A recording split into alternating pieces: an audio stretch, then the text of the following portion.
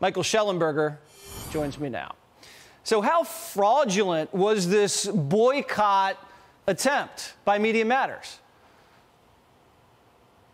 Hey, Jesse, good to be with you. I mean, it sounds shocking. It sounds like if you're on X, formerly known as Twitter, that you are being served up neo-Nazi content and that it's all being tied together with these big brands. Well, as you pointed out, they created fake accounts to follow neo-Nazis, and then they say that they got those ads served. Well, we did the same thing, as any journalist should have done as soon as they heard about this.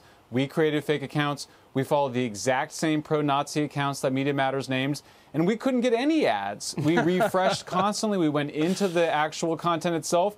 We then went and followed three times more pro-Nazi accounts. Same thing. We couldn't get any ads served up to us. So first of all, we were not able to replicate Media Matters. We asked Media Matters to respond, to explain how they gamed the system to be shown the ads after having already followed pro-Nazi content. We didn't hear back from them. I think that tells you that what's going on here, there's more than meets the eye, I would say.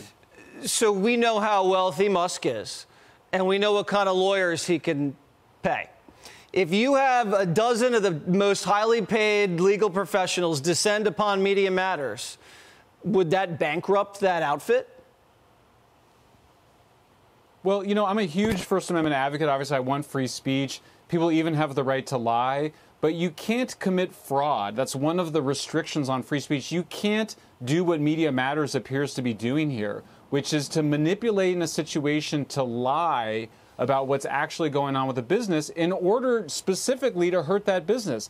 They created the story they wanted to sell here, which is that somehow there's a lot of anti-Semitism on X, that somehow the brands are being associated with that anti-Semitism. They had that in mind before they did their research. So this is clearly a case where they're using fraudulent methods to lie, to manipulate the platform, to lie to businesses on business questions.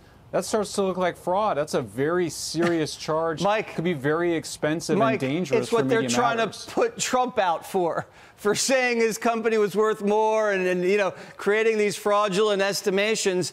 They want to strip his business license for that, even though there's no proof.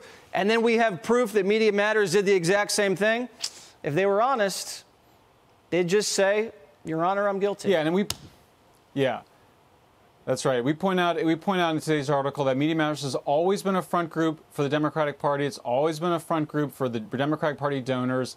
So you go and basically have this alliance between the advertisers and a political party to censor and control what's on media platforms. That's very scary. That's very dangerous. People should be very concerned about what's happening. They should speak up and defend free speech on X, on all other social media platforms, because it's currently under attack by Media Matters. All right, go check out Mike at Substack. Hey, Sean Hannity here. Hey, click here to subscribe to Fox News YouTube page and catch our hottest interviews and most compelling analysis.